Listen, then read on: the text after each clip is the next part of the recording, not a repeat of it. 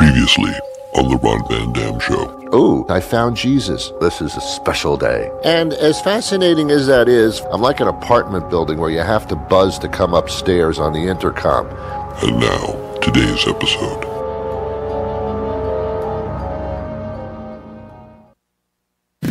On the air everywhere, this is New England Broadcasting.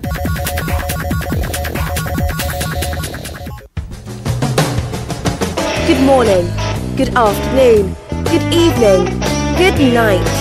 It's the Ron Van Dam Show. Wow, that's great. Hold on tight, things can get a bit weird, if you like that sort of thing.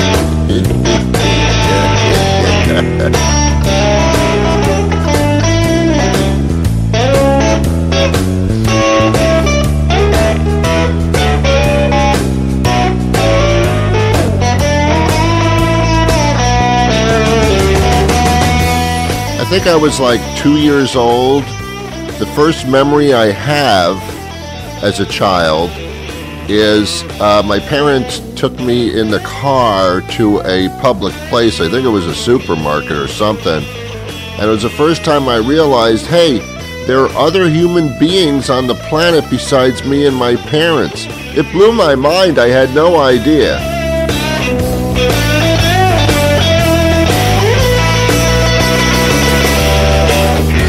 My immediate reaction was, what the hell? What the hell? What's with all these people here? And then I found out the entire world is filled with people from all different countries. What? That wasn't the deal.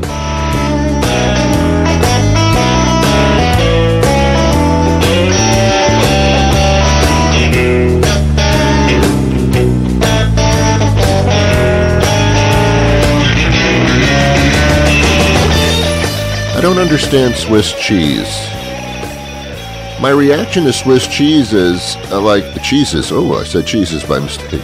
My reaction to Swiss cheese is, where's the rest of my cheese? Why are they selling me cheese that has holes in it? I'm not buying that much cheese.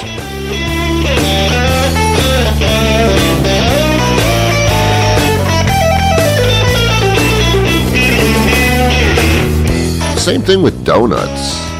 It's like, where's the middle part? Oh, we sell that separately. What do you mean you sell it separately? So, give me the whole thing. If I don't want to eat the middle, that's my choice. Don't give me something with no middle in it. It's just a big hole. Give me the thing. Give me the hole too. The hell's wrong with you?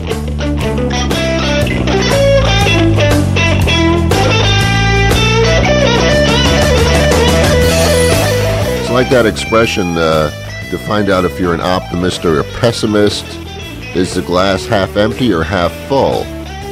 Well, I don't know, but where's the rest of my liquid? Fill it up! Come on! Be so cheap!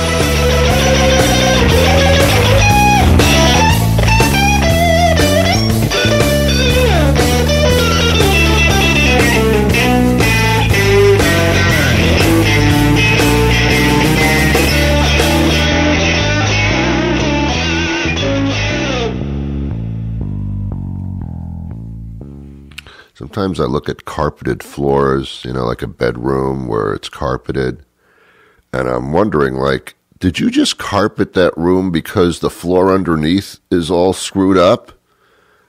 Are you covering something up with carpet? No, Ron, it's to make your feet nice and comfortable. No, it's not. The floor's all messed up. You put carpet on top because the floor's messed up. If the floor was really nice, that would be nice hardwood. You wouldn't be carpeting over it. No, Ron, not every floor has hardwood. Shut up. Trying to pull that wool over my eyes. I went to hi, by the way. Hi. I'm sorry. I didn't know you were here. I went to a supermarket yesterday, and as soon as I walked in, they put their things on sale as soon as you walk into the supermarket so you can be enticed to buy something at least. So I walk in there in this gigantic display case, and on it are bags of blood oranges. And my immediate reaction was, ew, that's disgusting. Ugh, what the hell's a blood orange? Now, I know what a blood orange is, but I'm usually not confronted by it when I walk into a store. It really turned me off, man. I was really hungry. I was going to buy a lot of food. Then I see this display of bags of blood oranges with a big sign, blood oranges. Whoa, ew. That's disgusting. You realize that inside my body I've got blood flowing, and when I see blood, it's not like, that looks tasty. Yeah, what a horrible concept that is. Now, I know there's not real blood in these oranges, but that's not a tasty description of an orange. Ugh. And then there's blood sausage. That's even more disgusting, because that does involve blood. Ugh. I mean, there's not blood in it, but there was stuff that had blood in it before they killed it and stuffed it in someone's intestines. That's another disgusting food. Sausages. Ew. That's ground up something, ground up meat, ground up Bob. It could be Bob. I don't know. Ground up meat, all different kinds of animals thrown in there. What's inside the sausage? Well, what do you care?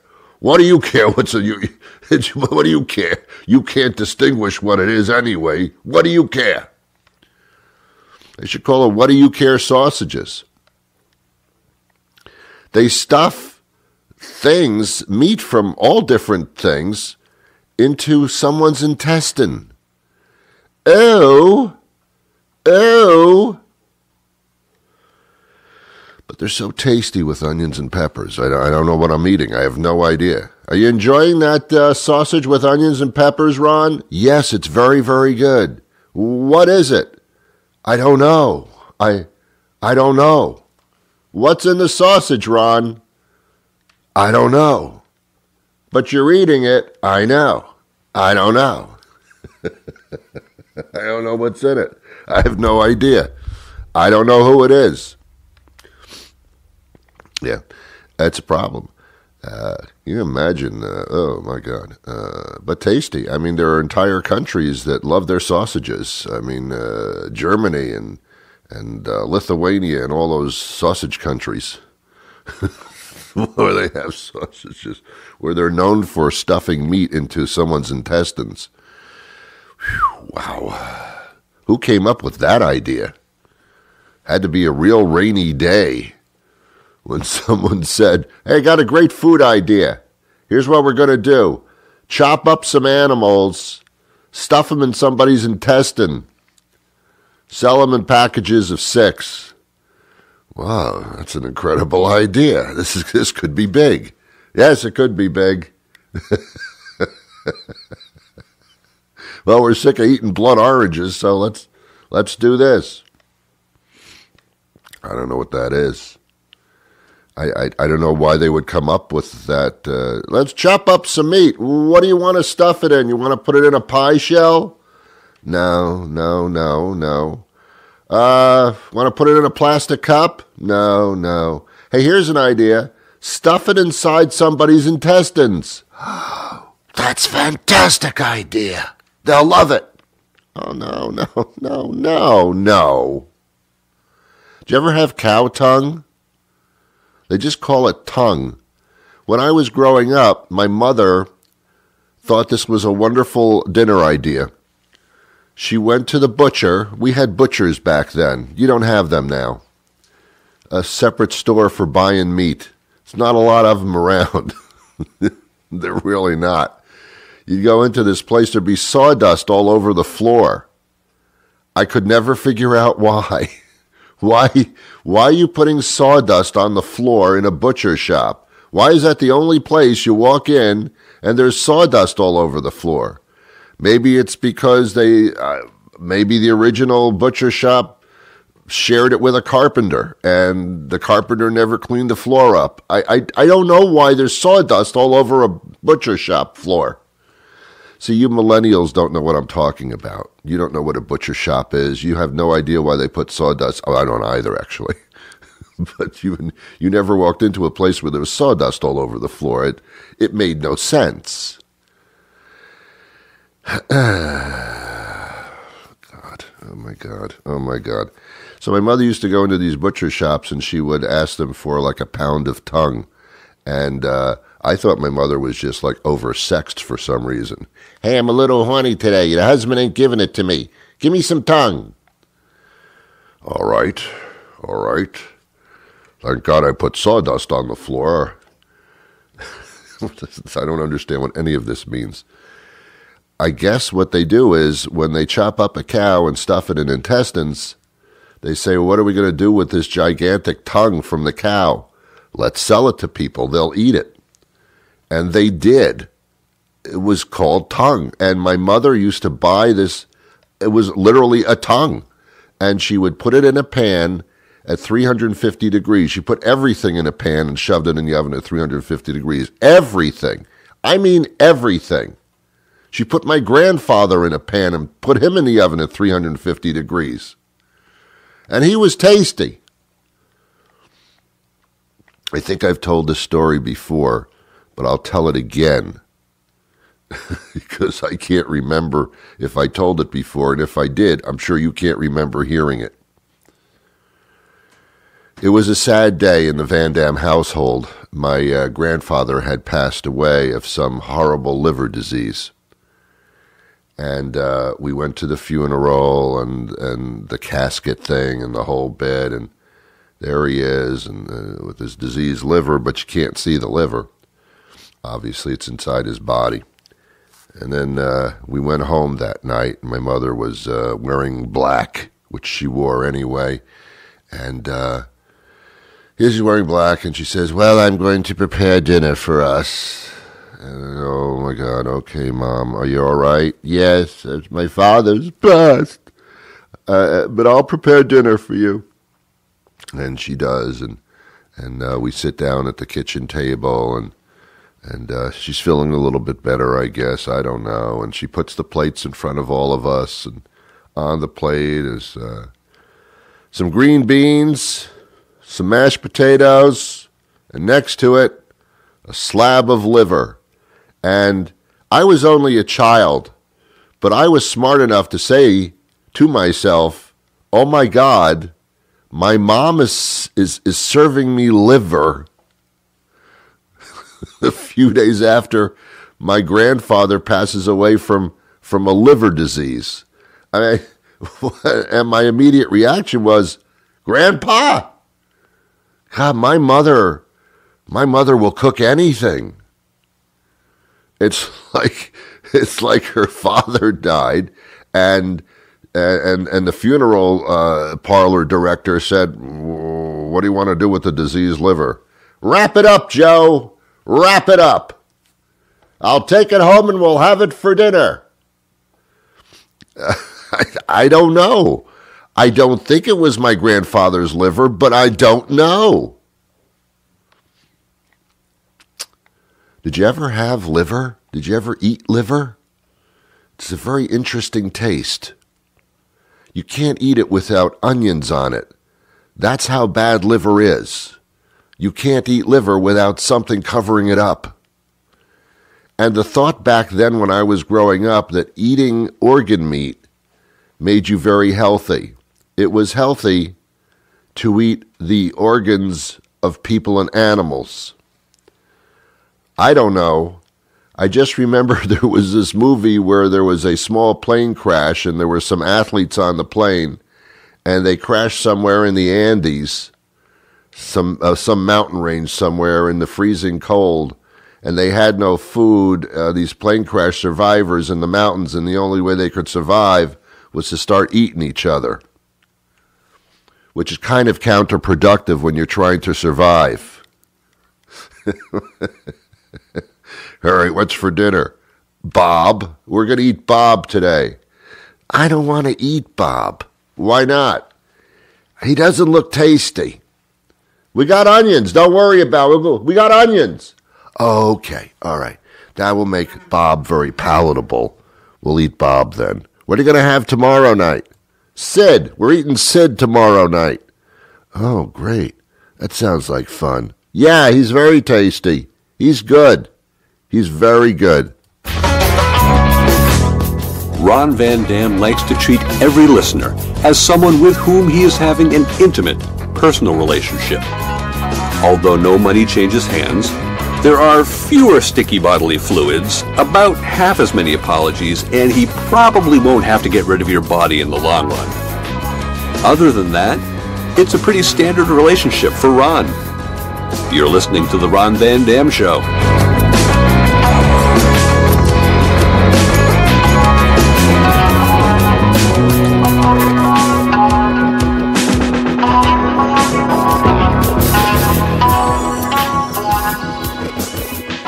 You know, one of the nice things about doing this show every weekday, and probably the only nice thing, is that when something happens to me that's embarrassing, I can kind of make it palatable by talking about it.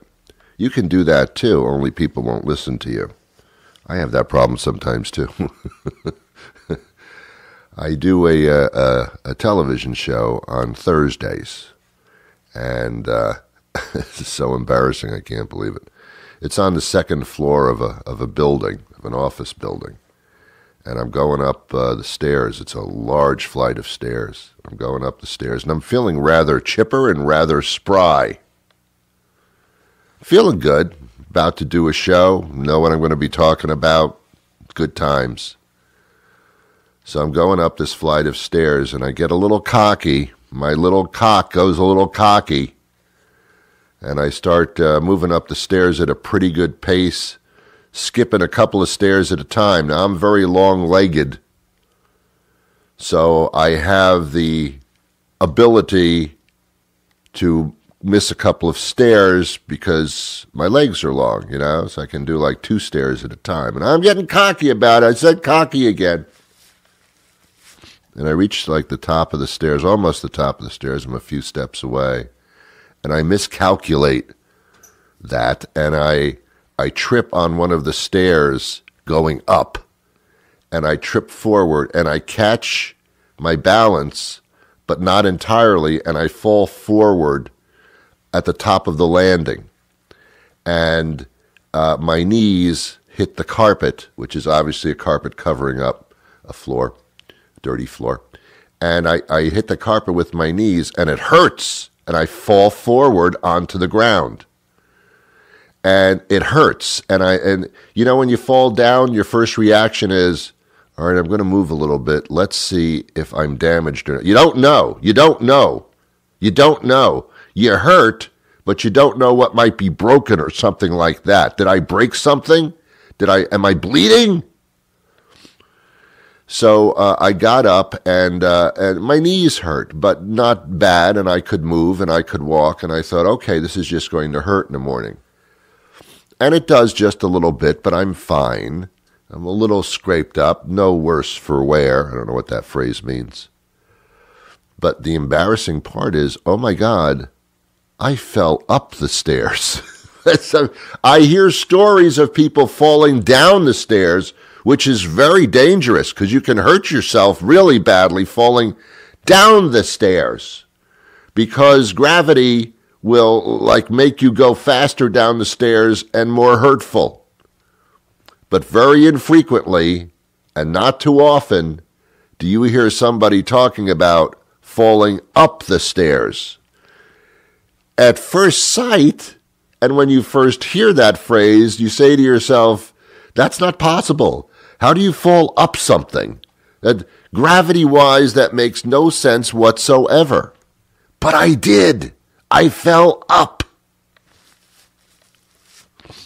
I don't understand it, but I did. I'm usually a very graceful guy. I am. This doesn't happen to me frequently at all. As a matter of fact, I can count the number of times in my entire lifetime, and I've been around a little while. It's not my first rodeo. I love that phrase. I just have to use it whenever I can. I remember every time I've fallen in my life. It was 4 times. That's all. My entire life of moving around, I've only fallen down or up 4 times. And no permanent damage from any of them. I survived.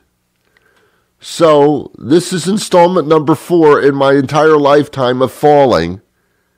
But it was the first time I ever fell up the stairs. and I don't know. I'm confused by it myself. All right, our guest is coming up. You're going to find this to be more interesting than anything I've done for the past 20 minutes. There's a thing out on the market called CBD oil. It's not for your car. It's for you. Apparently, this oil can be ingested or topically applied, and it comes, I think, from hemp, which is a, like smoking pot kind of stuff. It's one of the ingredients.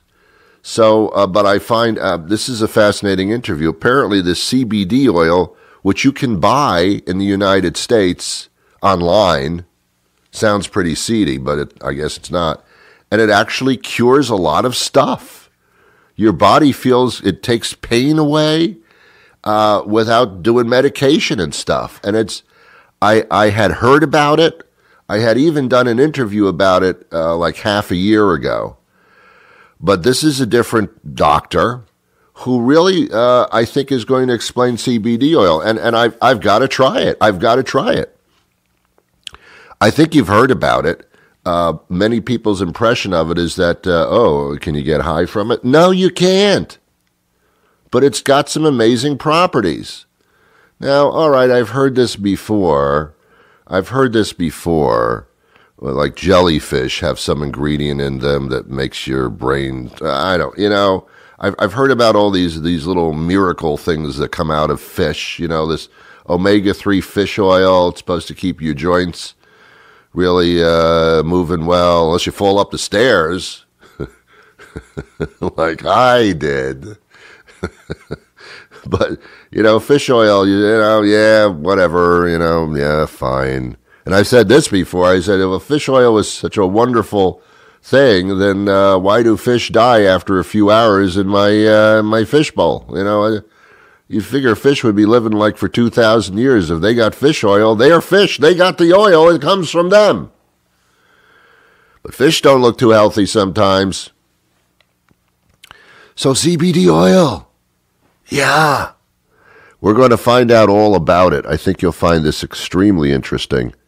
And I know it doesn't make sense you'd hear something extremely interesting on this program. But it can happen, yeah. But first, you may be interested in this.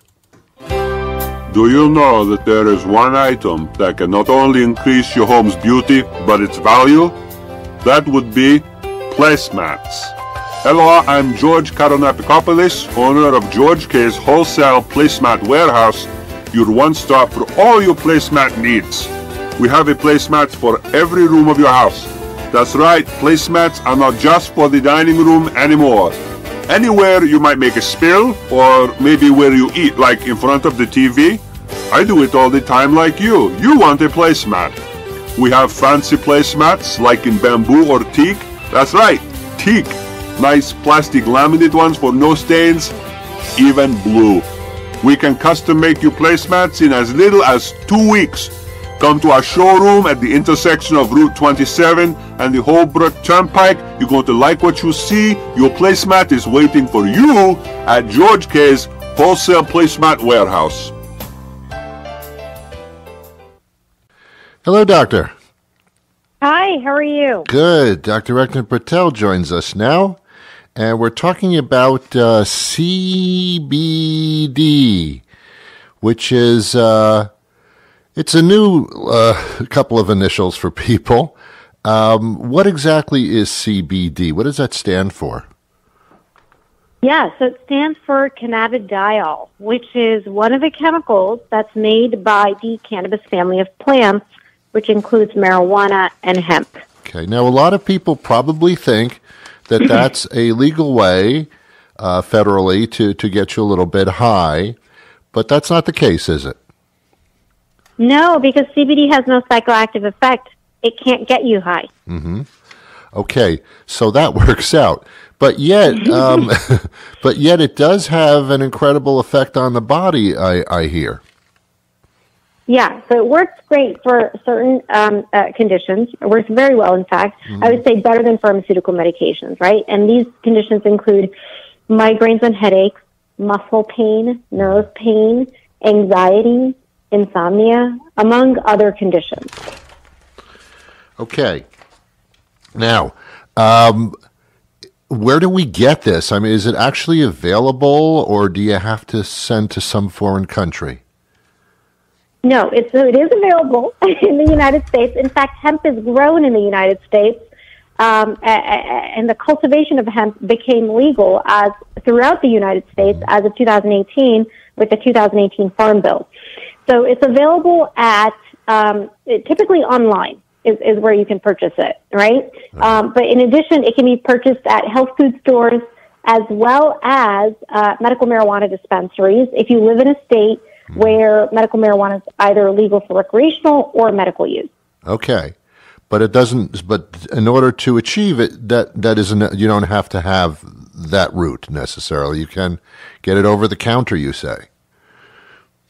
Yeah, essentially over the counter. Not at your local pharmacy, though. So if you walk into like a Walgreens or a CVS, you're not going to find it there. Okay. At least not yet.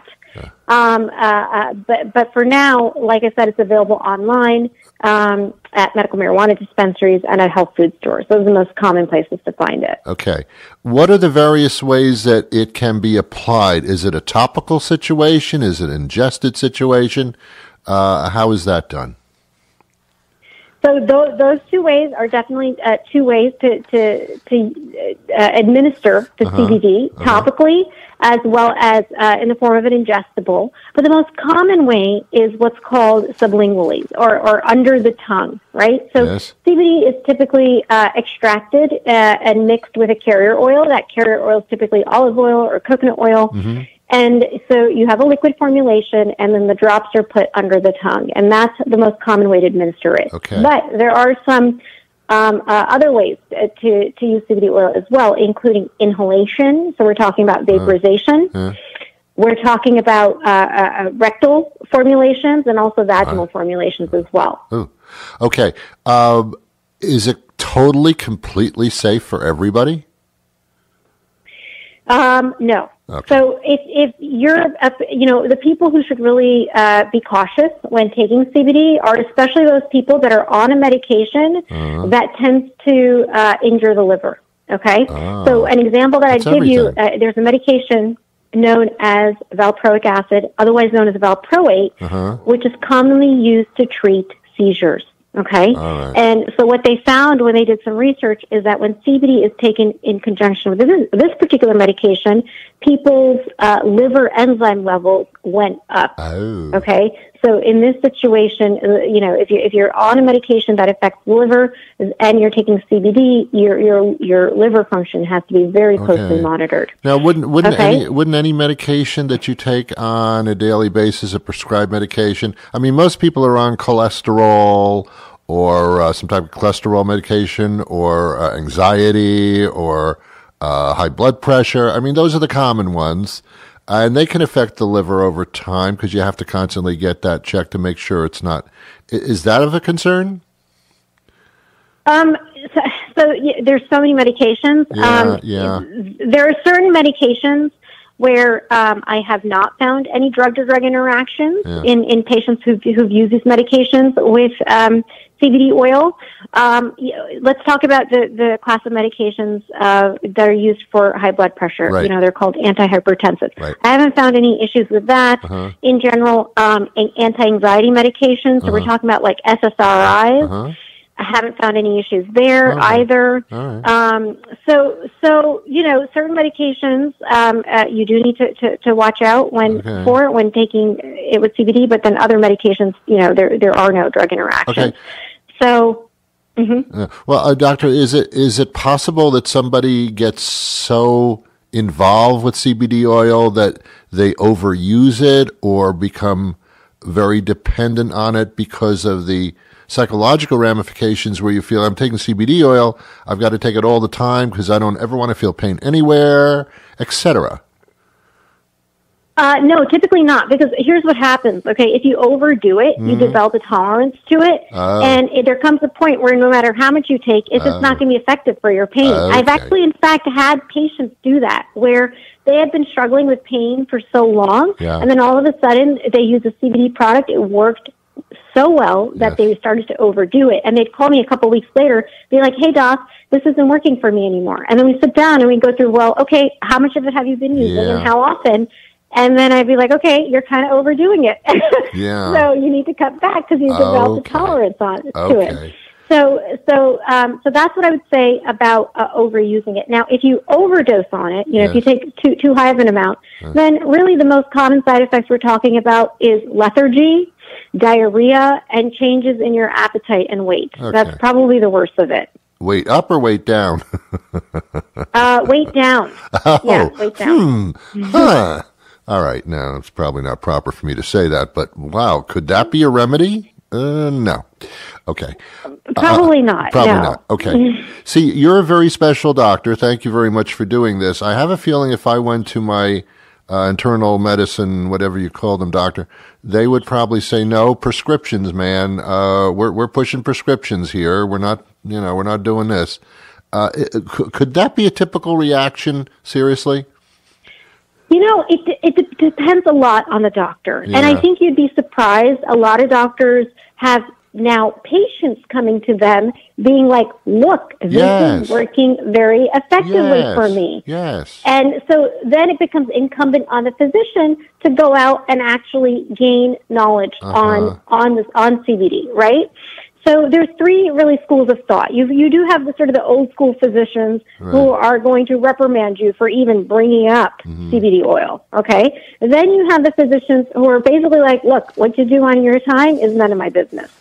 And then you have the physicians who are like, I'm totally in support of you using the CBD oil. If it works, great. Continue to use it. However, in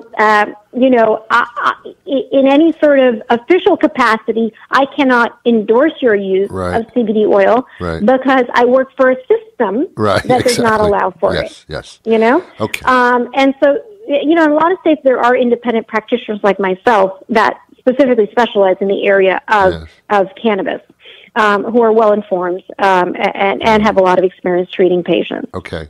Our conversation could go on. I could talk to you for hours, to be honest with you, because this is so much information. But our time is short. We can even get into recipes and desserts and things like that. I mean, there's a lot to talk about. So where do we go to find out about this world now that's opened up? I would say start with my book, The CBD Oil Solution. And that's available on Amazon or anywhere books are sold.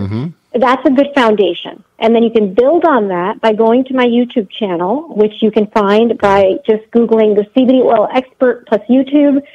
And finally, if you want questions answered, go to my Facebook group, which you can go to by going to facebook.com/groups/Ask the CBD Expert. And that will give you, probably more than enough information on CBD. Hey, thanks for what you do. It's very informative. Appreciate that. It's the CBD Oil Solution. You can Google her and find her everywhere. And the CBD Expert, thank you so much for being here today. Yeah, thank you for having me. I appreciate it. Take care. Bye-bye. No, there you go. Everything you wanted to know about it, you've now pretty much do know. It's time for me to step to the side so that you can move forward. And this has been great. This has just been great. Thank you so much. Thank you. There's a little prize, a little gift at the door before you leave. Enjoy it. That's from me to you. I'll be here the next time a weekday rolls around. Please join me then at your leisure. Until then, I wish you peace.